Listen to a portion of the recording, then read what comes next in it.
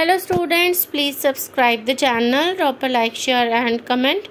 This is exercise number 16 of the Progressive Monthly Magazine, March 2023, on the speed of 90 words per minute. Start.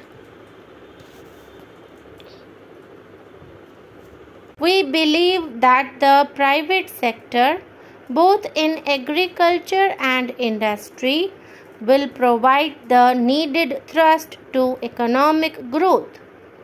However, government will have to continue to play a crucial role in strengthening the social and physical infrastructure. This cannot happen unless the fiscal health of the government at the center and in the states improves considerably and gains strength. The realization of the social and economic objectives of the 9th plan depends critically on our being able to finance public investment in crucial areas of social and physical infrastructure. We will fail in our duty if we do not improve the central and state finances. The center has started taking certain firm measures to fulfill our responsibility. I urge the state governments too to put their finances in order. Dear Chief Ministers, recent trends in this regard are alarming. States' own contribution to plan financing has been almost non-existent. States are increasingly borrowing even to finance their current consumption. Reluctance to mobilize additional resources to meet increasing expenditure is the reason for this. There is a need for austerity all around to contain wasteful public expenditure. Revenue should be increased through a greater attention to efficiency and productivity of the enormous human and financial resources we invest in our various schemes. Can we accomplish this without a political consensus to end competitive populism? We are aware that the center has taken certain measures in recent years that have had serious, though indirect, repercussions on state finances. As an example, I mention the implementation of the 5th Pay Commission's recommendations. Adoption of these at the center has had a snowballing effect on states. I can assure you that we will be more considerate of states' interests in such matters in future. Charity begins at home. I would say the same about cutting the central government's expenditure. I urge all central ministries to enforce expenditure management rigorously. Why should we not have more essential expenditure in the social sector? Today, there is both a need and scope to raise resources through levying reasonable electricity tariffs and irrigation charges. Untargeted and unintended subsidies often lead to distortions in resource allocation, besides failing to benefit the really poor. Reforms in the power sector, which we have been overdue, must be quickly implemented by states. That will lead to better financial annotations of the power sector, which underserves financial freedom for the time being. We should also address the problem of implicit subsidies. For instance, take the subsidies for higher education. It is not paradoxical that even rich students pay college fees that, in some states, are less than what they spend on cold drinks.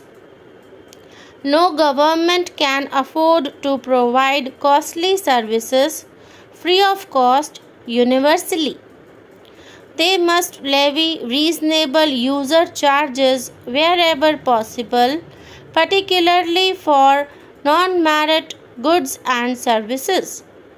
What is required is a change in the mindset in the fixed inherited nations about subsidized public services. We should not be prisoners of the past. Subsidized services should be restricted to only those who cannot afford to pay. There is tax competition among states to attract private investments. Such policies are harmful as states have lost tax revenue without much influencing investment decisions. This must stop. Better infrastructure, faster decision making, and investor-friendly environment are more important in the decision making of the investor community. A practice that is pushing states towards fiscal crisis is the ready extension of guarantees to the borrowings of state-level public enterprises. These guarantees may devolve on state governments, as the financial health of many such enterprises is not sound. This practice will hurt states' credibility and adversely influence their credit ratings. Regional disparities are of concern, both across and within states. Even some of the faster growing states have pockets that have lagged behind. We should exchange notes on lessons of such unbalanced development. Faster and widespread development is the medicine for many of the ills of our economy, polity, and society. Let us strive to live up to the expectations of the people, especially of the poorest, who are also the majority of voters. Modern communications and media have raised people's expectations. We cannot forget that many of the social, political, and communal tensions we see today are due to the non-realization of these expectations. The 73rd and 74th Amendments to our Constitution 5 years ago provide for a third tier of government. Still, several states have not yet imbibed the spirit of these amendments. There is an urgent need for genuine devolution of political, administrative, and financial powers to the Panchayati Raj institutions. If democracy works at the national and state level, it will surely work at the village level also.